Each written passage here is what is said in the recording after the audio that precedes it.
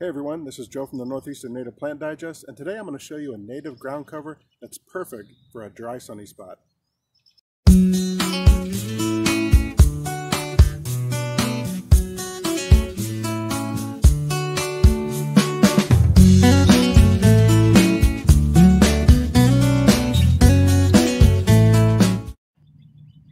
Hi everybody, welcome back to my channel. So today I'm going to be talking about Antennaria neglecta, commonly called Pussytoes. So this is an herbaceous perennial. It's native to the entire northeastern part of the United States, all the way up into the New England states, down into North Carolina, across into Tennessee, and all the way as far west as Montana. So it has a pretty wide distribution. It's hardy from zones 3 through 8. It even goes up into Canada. So this is a great plant, like I mentioned in the introduction, for dry, sunny locations. We're talking about locations that have thin soils, that are very dry, full sun. This is typically going to be found growing in those type of conditions, old abandoned fields, rocky slopes, things like that. So it's going to fare well in full sun like that. It's going to thrive on neglect. This isn't a plant for wet spots. If you got low-lying areas that retain a lot of moisture, this plant's not going to do great there. But if you have a problem area in full sun and even some part shade, as long as it's dry, this plant should thrive there. So there's a couple reasons why I like this plant, and I've incorporated it into my garden and really plan on incorporating it even more into my garden. For one, it's the aesthetics of this plant. I really like this plant from an aesthetic perspective. It's really low growing, gets a maximum height of maybe about 12 inches.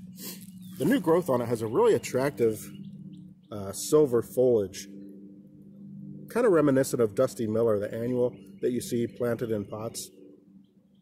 Both of these plants, the Dusty Miller and this Pussytoes, are in the aster family.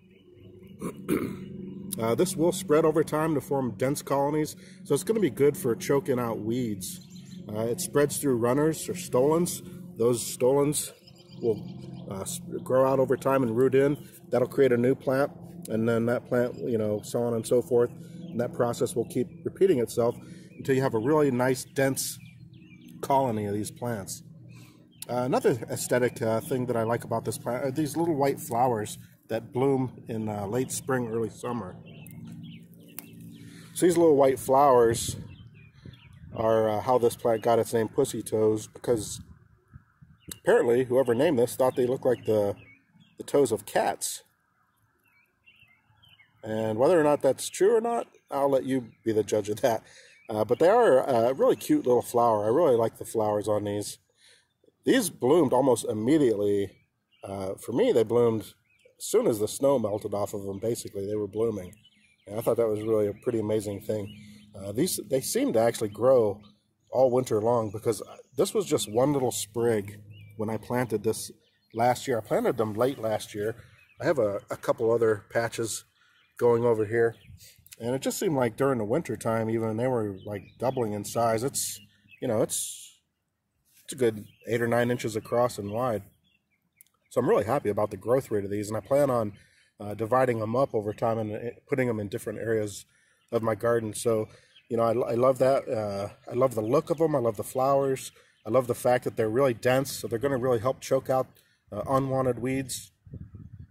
As far as wildlife value goes, one of the main reasons I planted this plant is because it's the host plant for the American painted lady butterfly, which is a medium-sized orange butterfly, really attractive butterfly, and the caterpillars will feed on this plant.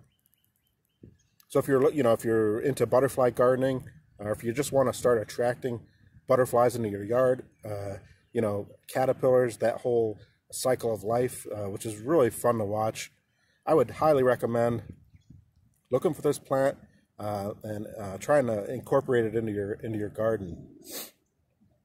You can buy these online. I've never seen these in a local nursery.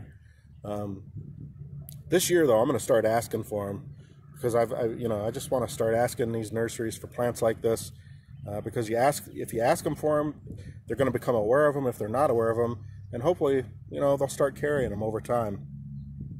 But I had to find these online.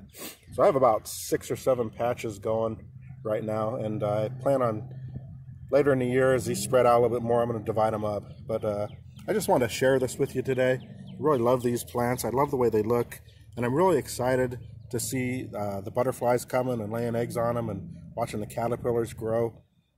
It's really one of the most enjoyable things about gardening for me. So I hope you found this video useful and informative. I would encourage you to go out there and look up these plants, find them online, order them, plant them. You're going to be happy that you did. And get out there, get your hands dirty, and get gardening. And hope you have a great day. Once again, this is Joe from the Northeastern Native Plant Digest. And share this video, give it a thumbs up, leave your comments below. I really appreciate everybody that's subscribed to my channel, and I hope you have a fabulous day. Thank you.